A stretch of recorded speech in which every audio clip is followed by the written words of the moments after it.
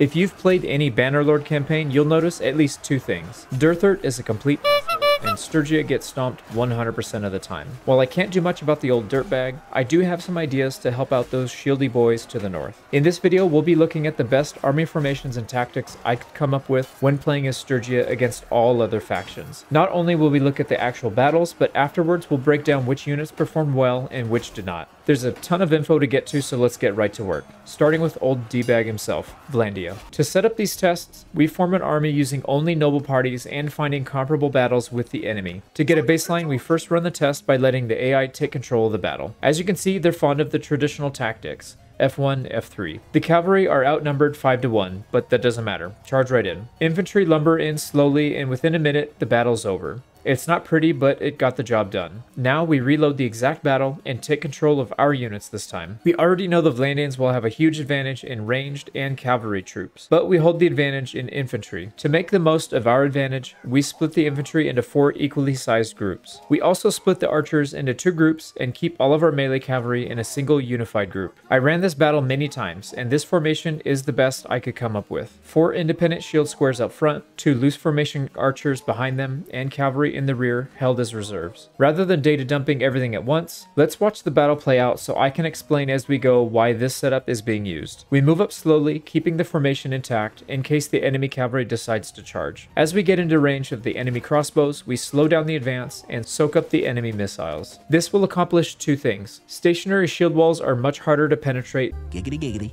Giggity goo. Since there's no gaps and we are far enough distance away that any hits that land will be much weaker than up close. Losing a couple troops here and there isn't cause for panic. Just hold steady and let them run low on bolts. For this phase, it might make sense to change to shield wall instead of square, but prepare to square up if the enemy charges with cavalry. They've all but run out of ammo on the higher tier long range units, and it's time to square up and push forward again. They snuck up some cavalry on our archers, which we can repel with our own cavalry. Having the shield square spread out more or archers condensed more helps to avoid this. Placing our cavalry right behind our archers allows for 2 advantages. The archers can still shoot arrows, and the cavalry will stop the enemy in their tracks, leading to easy kills. It sacrifices some archers in the process, but devastates the enemy cavalry. It's so satisfying to watch squares in action against cav. Okay, now it's our turn. We move up holding the same formation. At this range and elevation difference, it's best to hold fire with the archers and conserve ammunition. F4 is the default hold fire command, which apparently I forgot to do. We've moved up enough to entice the enemy cavalry to charge.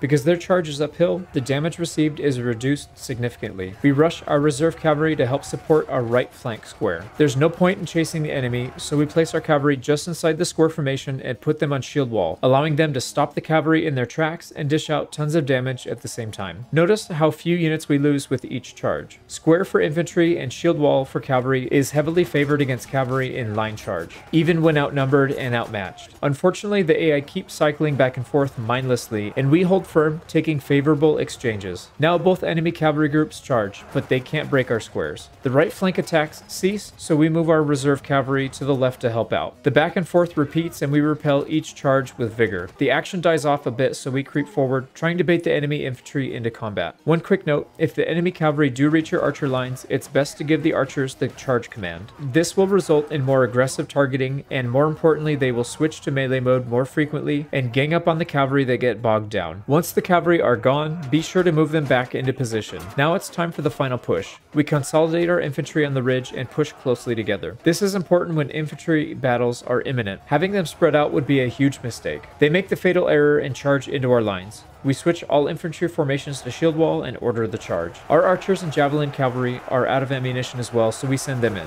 The bigger the numbers advantage we have, the less troops we will lose overall, so don't hesitate to hold fire with archers and send them in. Their main line collapses easily, but they have reinforcements coming. It's a mistake to chase them with a disorganized line, so we pull everyone back to reset. It's mostly recruits left at this point, so we shield wall charge them into oblivion. Wow, look at that beautiful heart-shaped Derthert made for us. It's almost impossible to get a good picture of how the battle went from this screen. Troops are all over the place, but we can see a significant drop in losses when we took command of the battlefield. To understand why, we need to look closely at some data. To help with this, I created an army composition database that I plan on making public in the near future. Its purpose is to catalog all of the troops in the battlefield and calculate the total wages for both sides, KDR, and several other interesting metrics. Let's start by analyzing the enemy side first, starting with the melee infantry. I know there's a lot to look at here, but we'll only focus on KDR to keep things simple. Looking down the first first list, most units have a KDR well below 1, which means they lose more units than they kill. These footmen, which make up the largest group within the infantry, mostly fall between 0.4 and 0.5. Looking at the infantry as a whole, we see 239 kills to 391 losses, or a 0.6 KDR. Clearly, the infantry aren't pulling their own weight, which means other groups will need to pick up the slack or they'll lose. Now, if we switch over to the player control data, we see much more grim picture. KDRs have fallen across the board, some going as low as 0.06. Let me know in the comments if you want me to do another video covering some of these other numbers, like dinars per kill. It's really interesting stuff, but outside the scope of this guide. Moving on, let's look at shock troop stats. With the AI in control, their billmen and Volger did quite a good job overall, earning 41 kills and only losing 27, or a 1.5 KDR overall. Once we took command, that changes to 19 kills and 28 losses, or a 0.6 KDR. I thought for sure the crossbow would do a better job, but it doesn't seem to be the case. Oddly enough, the tier 2 levy crossbowmen did as good a job as their tier 3 crossbowmen and only slightly worse than the tier 5 sharpshooters. The overall KDR was 0.5, which is even lower than the infantry. The numbers drop again for the player controlled battle, but not as much as I would have liked to see, still earning 0.34 KDR overall. And finally, for Vlandia's greatest strength, their cavalry. Except when we look at these numbers, we see some very sobering results. Not a single group went above 1 KDR, and the overall was 0.34, which is the lowest of all 4 groups. Brace yourselves for something truly disgusting next. The player controlled stats are off the charts bad, with 200 plus cavalry units not even managing to crack 10 kills in total. The KDR comes to 0.04. Part of these results come from the bad cavalry AI, some from bad commander AI, and some from our superior square formations with cavalry reinforcements. Now let's shift and look at our own side. I've broken each unit up into their own groups so we can more easily see which ones are pulling their own weight. The tier 2 warrior performed about the same in regards to kills for both tests, but player controlled suffered significantly less casualties, increasing KDR from 1.2 up to 2.8. Sturgia's lower tier infantry get a bad rap.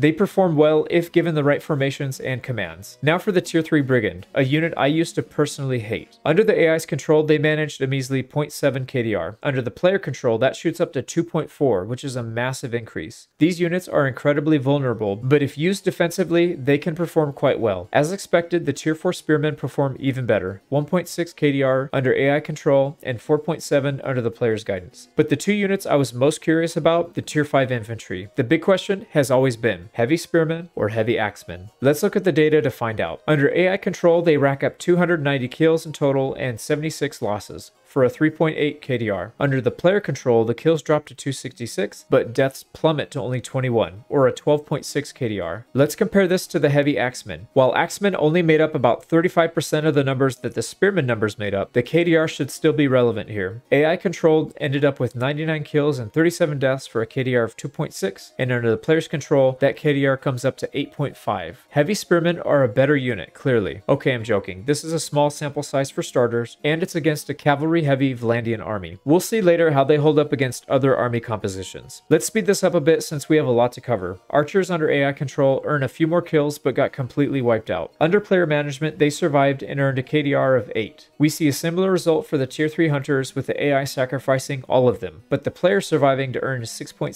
KDR. If you were curious how badly the Sturgian cavalry were, don't worry, I got you covered. Under AI control, they managed a 0.4 KDR and oddly enough, only a 0.3 KDR under the player's command. The main reason for this is they were used as body blockers for the enemy cavalry, so the infantry and square formations could strike them down. So their KDR is mostly pointless for our purposes. Moving forward for the rest of the guide, we'll be keeping the data to a bare minimum, otherwise the video would drag on for over an hour. I'm going to make these databases for all battles shown here available on the Discord in case anybody wants to deep dive and geek out like I did. The last battle was an even balance of power, but I wanted to see how good the Sturgian tactic can be. So we lowered our army size by 120 troops and fought the battle again. We already know the AI will perform much worse than the player, so we'll skip that. I fully expected the AI to push since they had the power advantage, but they sat back and we had to abandon our beautiful hill positioning and push forward. There's a slight slope going from our left flank down to the right, so we reposition ourselves to take the high ground. While we don't have many archers to take advantage of the hill, it will reduce the sting from their crossbows a bit. Once again, their cavalry charges recklessly into our square formation and takes significant casualties. The first lesson to learn here, don't keep your archers too far behind the shield wall or the cavalry will have free reign. Instead, we move them just behind our infantry and give the charge command. Not long after, their first cavalry group is completely destroyed. Once again, we creep up to their line lines, and they send their second cavalry group in. We hold our ground and pick off their cavalry in droves. Soon after, they send their infantry in, and we once again give the shield wall and charge commands. The fight doesn't last long, and we regroup once more to handle their reinforcements. It's a complete stomp with only 171 losses this time around. Most units on our side earn 3.5 to 4 KDR each, which is incredible for low tier units, but the real fireworks are with the heavies. The spearmen killed 198 and only lost 16 for a 12.3 KDR, which is remarkably close to the previous test. Heavy axemen killed 140 with only 10 losses, or 14 KDR, which is significantly higher than the previous 8.5. I'm glad to see them make a comeback on this one.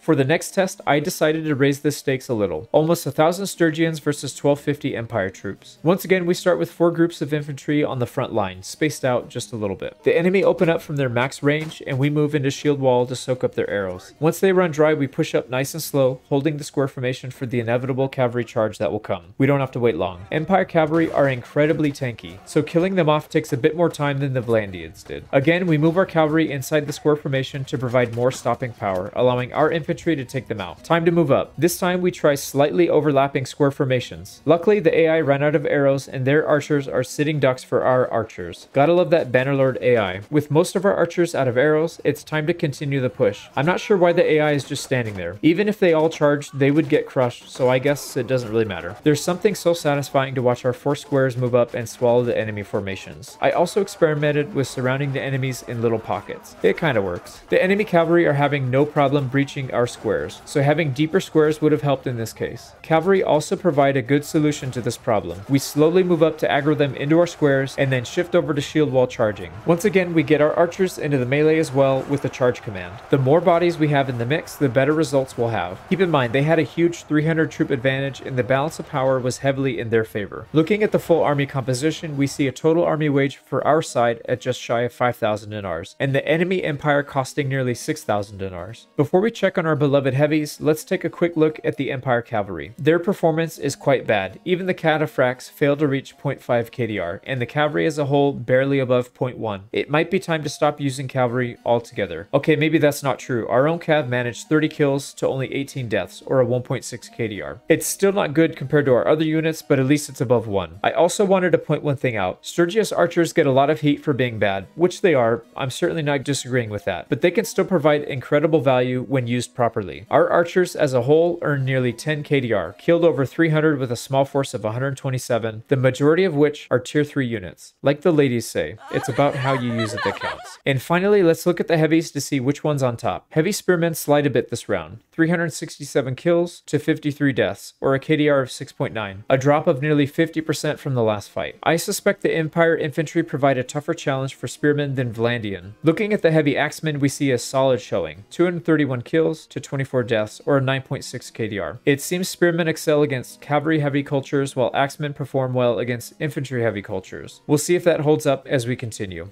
Now for the mortal enemy of all Sturgians, the Khuzait. This time we take 425 versus 598, and an even bigger balance of power deficit. I already know this is going to be a hot button battle, so I let the AI run the battle just to show it's a complete stomp. They lose very badly. First, we need to address the horse archer problem. We create an outer square using our infantry squares to shield the loose formation archers on the inside. The formation seems to confuse the AI, and they half run through our infantry and half stop on the outside, providing the perfect opportunity to countercharge with our own javelin cavalry. They decide to retreat and regroup, running right through our giant formation. With barely over 50 archers in total, we're holding our own against their 150 thanks to the infantry squares. This process repeats a couple more times until we decide to cut off their retreat with our own cavalry, eliminating the horse archer threat for good. At this point, you probably know what's coming next. The squares of doom march onward, ready to swallow these menacing Khuzait hordes in an instant. As we close in, some of their cavalry are drawn in but are cut down quickly. They don't have the survivability that the Empire cavalry had. They don't seem keen to attack no matter how close we get, so we send 3 of the 4 squares in and hold 1 in reserve to help fend off incoming cavalry. When they don't come, we use our cavalry to protect the archers instead and move the infantry up to gain a rear flank. Once again, we come out with a victory, overcoming a huge deficit power. 597 kills and only 185 losses. Let's start with the enemy's horse archer stats. They barely managed 23 kills but sustained 159 casualties. Part of the problem was the AI bugging out and running through our lines, but I think our formation could have held against all the incoming arrows without taking massive casualties. To make sure this is the case, I ran a custom battle using equal numbers and 4 squares. The infantry held strong until the very end, barely being beat by the horse archers. In reality, we would have foot archers to help support from the inside, and horse archer numbers would be much smaller than our infantry numbers, so I'm confident with this structure. Our own archers did a nice job, 92 kills and only 2 losses. I wish we could see which units they killed though, as I'm curious how many of those were horse archers. Now these next results were shocking. Heavy spears killed 130 and only 16 losses, almost 10 to 1 KDR against a cavalry heavy culture. The heavy axemen killed only 57 with 29 losses, not even 2 KDR. I think we'll know for sure once we fight the infantry heavy Battanians. But first we must defeat the mighty Aserai in the south. I decided to push the limits a bit with around 850 versus 650 and a huge power disadvantage. The AI barely killed 230 out of the 850, so this should be interesting. The Aserai have some horse archers in their lineup, so we'll use a similar strategy with the shield squares providing some cover for our archers and a counter charge from our own cavalry. They decide to run straight into our lines and then retreat. Then again, run straight into our squares and stop. Anyhow, time to push forward with the shields to burn their arrow supply. With the majority of their arrows burned, we approach slowly. The large hill provides a good defensive position for the enemy, but we proceed forward anyways. They send everything forward and we hold ground, choosing not to fight on the slope of the hill. Once their infantry are close enough, we give the charge command and wait for our imminent victory. Our line is stretched incredibly thin here, and since the enemy has 200 more troops than we do, they're able to outnumber us in flank. That certainly wasn't ideal, but I think I know where the mistakes happen. We outperformed the AI by more than double at least. Let's run this one back. This time the enemy horse archers are a bit smarter, choosing to circle around and flee properly. After a few more cycles, we move on to the main battle. There were 2 problems with the previous battle. We allowed the enemy to take the high ground, and we allowed our lines to stretch out way too thin. This time we flanked to the nearby hill and come down after them, soaking arrows first before we engage. We're able to deal effectively with their cavalry, and their infantry are frozen in fear on the hill. We use our reserve cavalry to shore up the flanks and repulse their cavalry. Not surprisingly, the AI reinforcements are coming from behind our troops, and they decide to walk right through our squares to get to their destination. Here comes another wave. Slam right into the back of our squares, so we set the archers in melee mode and charge in. Remember, much of winning melee battles is having greater numbers in the mix, so don't be afraid to use archers aggressively like this. They're still hesitant to engage, so we move our archers to the flank and attack. If they rush our archers, we push squares in. If they hold fast against the squares, they get picked off by archers. It's checkmate. Looks like they're down to recruit reinforcements at this point. We push them past the rock, but they refuse to engage still. So I had the idea to back off and see if they would split into 2 groups, allowing us to defeat them in detail. Sure enough, they try to wrap around the rock, allowing us to pounce on their horrible formation. It's a complete slaughter, with half of their army falling before the other half even engage us. What a huge difference in results. 841 kills and only 317 losses. If we compare the 2 armies, the Aserai had a total of 5,200 dinars worth of troops, while our army barely had 4,000. With numbers like this, I was expecting big things from our heavies. 238 kills and 42 deaths for 5.6 KDR. It's in line with an infantry-based enemy, even though Aserai are known for their skirmisher-style cavalry. The heavy axemen came in at 136 kills and 21 losses, or 6.4 KDR, which isn't all that great either compared to the other testing. After looking through these numbers, I think I found the reason. Our lower tier infantry really held their own. Nearly all of the tier 2 warriors had a KDR above 1, with some even being above 2. The overall infantry performance was 600 kills and 219 losses, or just under 3 KDR. 600 kills is roughly 70% of the entire army. Well done, boys. Archers came in at 213 with 82 losses, which is not great numbers to be honest. And once again, our cavalry did next to nothing. 25 kills and 15 losses. I would have rather have more infantry or archers instead.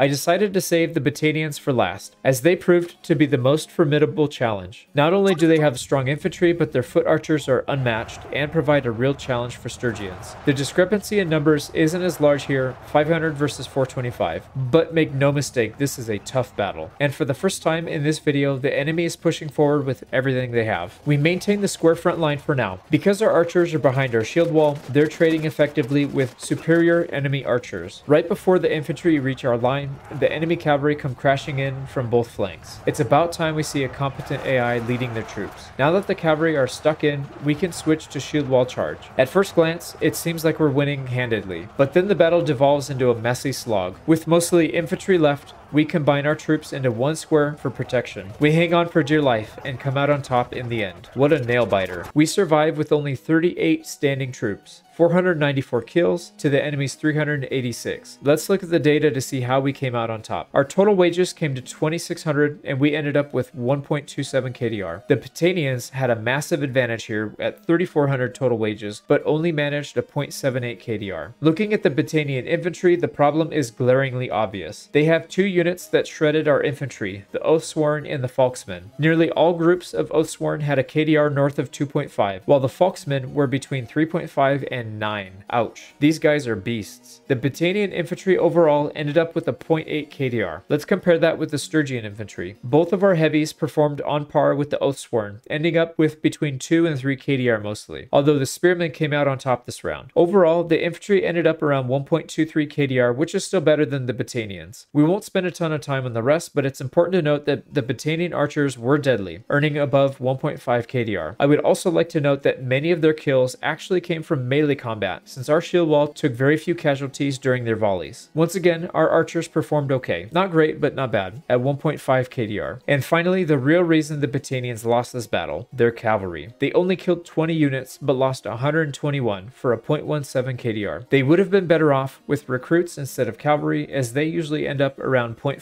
KDR. And as usual, our cavalry was mostly a blocking force and added very little to the bottom line.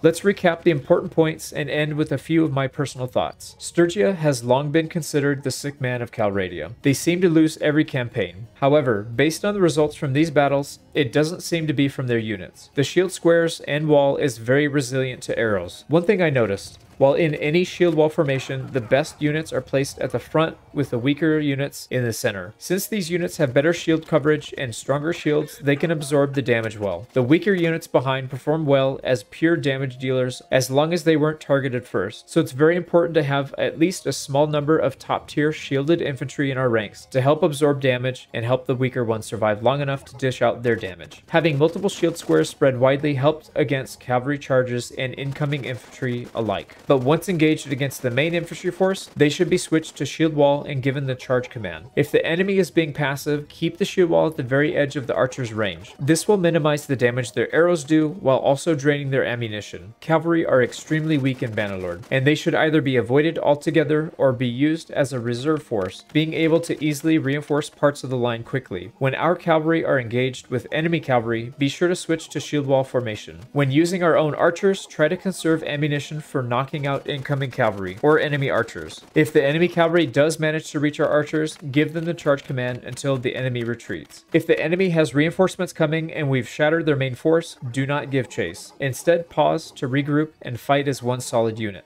Let's chat for a second about the testing here. I knew cavalry was weak, but I was surprised at how bad their numbers were overall. Even our tier 5 hardened brigands were useless compared to lower tier infantry and archers. Unfortunately, the AI didn't have any noble units on the Sturgian side, so we couldn't test them out in battle. I was also disappointed to see how the AI was playing so passively while having a huge numbers advantage and force advantage. However, like Napoleon says, never interrupt the enemy when they're making a mistake. So we roll with it for now. Now that I've made a database that can automatically calculate army wages, I would like to redo this video for Sturgia, but using custom battles instead. I wanted to use only noble parties to get a good representation of what real battles are like without the player's min-max army involved. But I felt like they had way too many low tier units, most likely because it was in the early stage of the game. Low tier infantry and archers performed reasonably well, but low tier cavalry, both melee and ranged, were a complete waste of space. For example, Vlandia and Khuzait both had tier 2 and tier 3 cavalry that would consistently